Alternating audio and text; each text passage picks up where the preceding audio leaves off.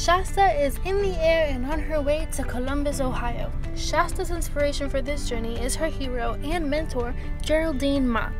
Jerrie was only 7 years old when she fell in love with aviation. She studied at Ohio State University, where she was the only female in her entire aeronautical engineering program. She didn't graduate from OSU due to starting a family, but she kept her passion for aviation alive.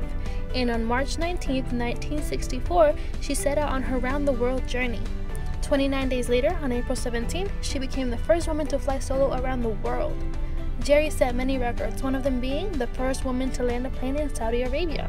She was also presented the FAA's Decoration for Exceptional Service Award by President Lyndon B. Johnson. Jerrie Mock's bravery, dedication, and ambition has been significant inspiration to many, including our very own Shaesta Waiz.